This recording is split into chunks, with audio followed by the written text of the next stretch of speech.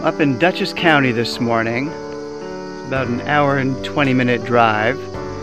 And I had certain spots in mind. I did some research. I had about 3 spots I wanted to shoot.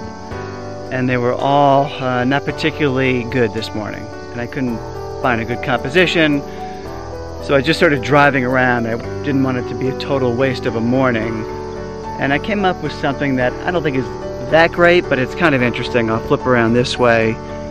You can see it's basically just this relatively simple hill of corn that kind of goes off into the horizon, into the distance. And I just thought it might be a nice, relatively simple composition with some grass in the foreground, the corn in the midground, and then those clouds, a darker sky in the background. So I'm going to take some shots here and see how it comes out. I'm not expecting too much, but we'll see. You never know.